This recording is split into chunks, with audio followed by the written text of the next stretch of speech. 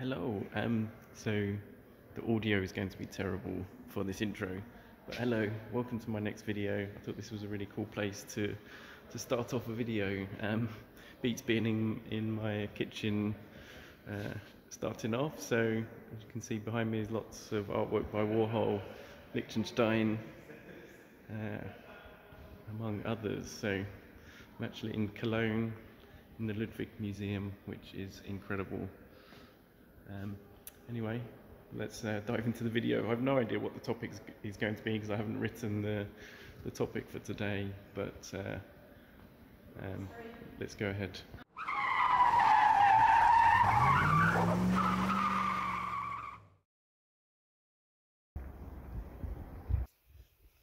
Anyway, apparently I'm not allowed to take video in the gallery, which is totally understandable. So let me just complete this intro and say let's go and have a look at the video today. Again, I have no idea what the content is today. We'll see when I get around to posting the rest. But I just wanted to share these amazing places that I'm visiting today. This is Cologne in Germany. Amazing architecture everywhere and amazing art. Anyway, let's get into the video. Thanks for watching.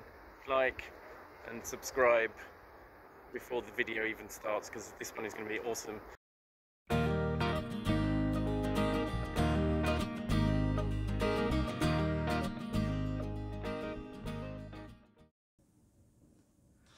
Okay, so today I wanted to talk about, or I wanted to give an update on two stocks that I've been tracking very closely over the last couple of weeks.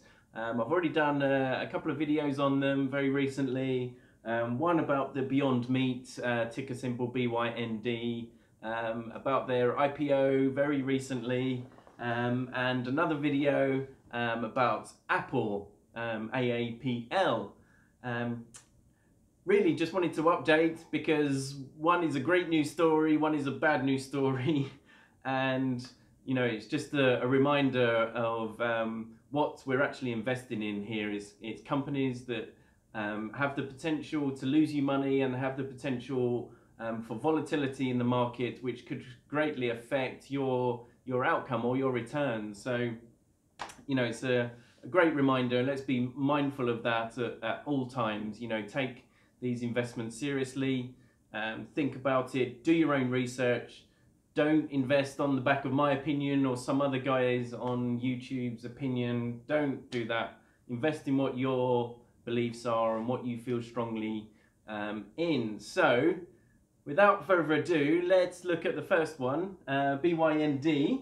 In one of the corners, there's a picture with the stock price. So, since their IPO a couple of weeks ago, you know, it's just an amazing story.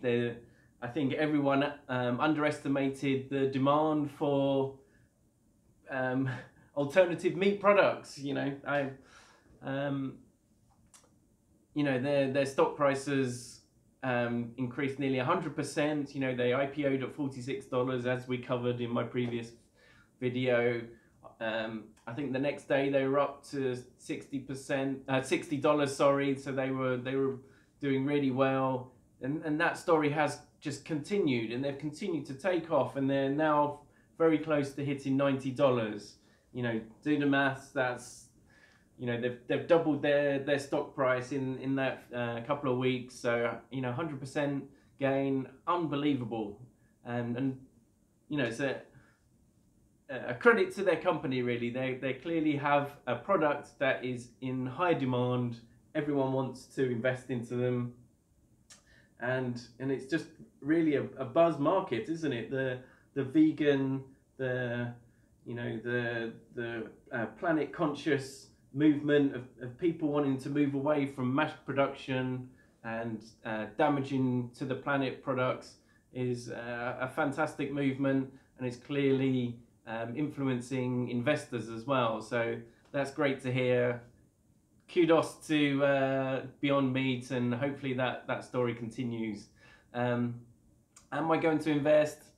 Unfortunately not. I've clearly missed the boat. You know, I said in my previous video, maybe I'm a little bit hesitant and maybe they were a better opportunity than I understood, and absolutely they were absolutely a better investment than I understood, and I misjudged that one, but that's okay. You know, there'll be more opportunities in the future. I'm comfortable with that. So that is Beyond Meat. All right, just another very quick interruption, even not an introduction, a very quick interruption to say, check out my video from a couple of days ago where I buy some stocks live. I thought it was actually really cool, a little bit nerve-wracking actually, but go check it out. There's a card up in the corner at the moment, and I buy some AbbVie stocks, some ABBV ticker symbol, and I think they're a great opportunity, dividend growth stock. So yeah, go check out that video. Apologies for the interruption. Let's get back to what we were doing, and yeah, hope you like the rest of the content and stick around to the end, because that really helps. And if you're enjoying my content, give me a like, give me a subscribe, give me a follow, hit the bell, you know, do the things, do all those things. And thanks very much. Let's get back to what we were doing. On the flip side, there is Apple, and as you know, if you watched my video I posted 2 days ago about me buying stocks, if you look in the screenshot of my portfolio there, you can see I had 1 share in Apple. I did have quite a few more shares in Apple in the past, and luckily I took the decision recently to sell those on when they were at their when they had recovered back up to the quite high price. So I'm happy with that. But the thing is with Apple, I really like their company, I really like their products. I don't use them myself, but I like the future for Apple. I think there's great potential in them, and I just like to keep hold of 1 share. I really should keep hold of probably 5 shares or 10 shares just to make it more worthwhile. But there's one share left anyway, so that's okay. And so what's happened with Apple recently? So a couple of things really. The major thing, in my opinion, is the trade wars. The tariffs on imports into the US from China is now 25%, and it was from 10%. And Apple manufacture a lot of their products in China. They also buy a lot of, they have a lot of suppliers that are Chinese manufacturers, and clearly this is worrying investors. You know, alongside the drop in iPhone sales, particularly in China as well, you know, alongside the trade war issues, it's just causing the stock price to drop, and quite significantly as well. I mean, not that long ago, a couple of weeks ago, they were trading above the $210. I think they hit $211 at one point. They're now trading at 180, sort of high 180s. I think they went down to about 185 at one point. You know, that's a 15% drop, which for a company that's $1 trillion market cap, or close to, not anymore, but they used to be, you know, but a very, very high market cap company, you know, 15% drop on that is a huge amount for Apple. It's just, you know, worrying times for them, and they need to turn it around. They need to launch the next product. I mean, what will be their next product? I think the self-driving cars strategy is a long way off. You know, the next iPhone is clearly not getting as much attention as the previous model iPhones. So what's next for Apple? Who knows? They need to launch something. They need to pull a rabbit out of the hat, so to speak. So it's interesting to watch them. And actually the reason I wanted to talk about Apple today was really to again ask that question: would I invest in Apple now today? So they're trading below $190 per share. Would I buy more shares at Apple right now today? And the answer is absolutely yes.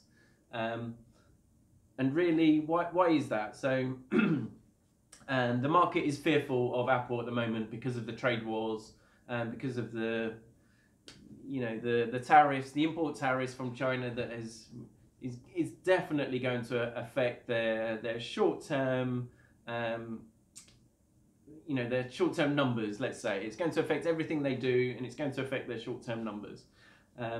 So that's a bad thing, right? So that's driving the stock price down. Investors are a little bit scared. They're selling off.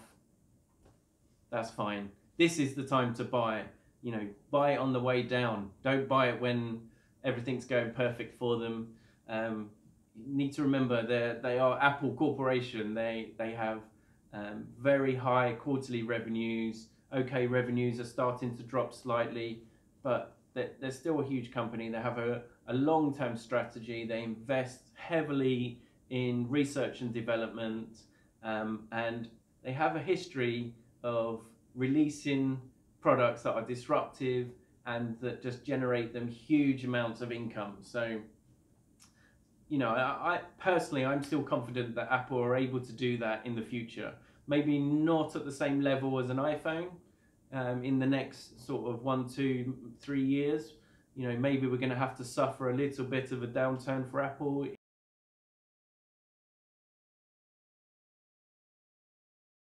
I can see the stock price returning to way above the $200 mark, and if they do come out with something new and disruptive, self-drive cars, new fancy mind control computer phone, who knows, whatever next revolution they come up with, that stock price will return to the growth that we expect and the gains that we expect from Apple. So I will definitely be buying some more stock in the next couple of days in Apple, just to get above that pathetic and nearly meaningless 1 share left in my account.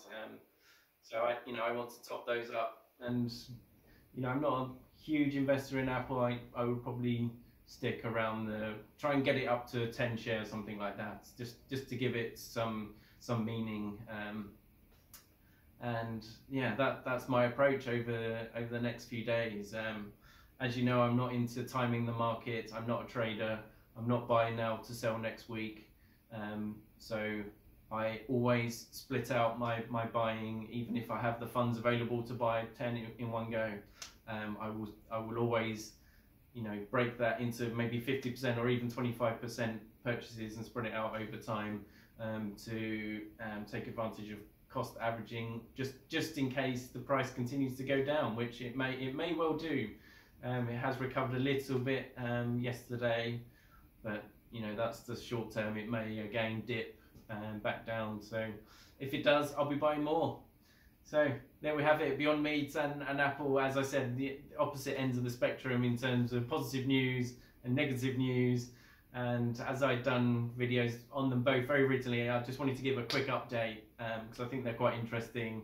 And yeah, the kind of stock that you can look at each day, and it changes each day. So yeah, it's definitely an interesting time for both of those companies. And best of luck to both of them. I've missed the boat on Beyond Meat, but that's okay. We have more opportunities in the future in other companies. So there we go.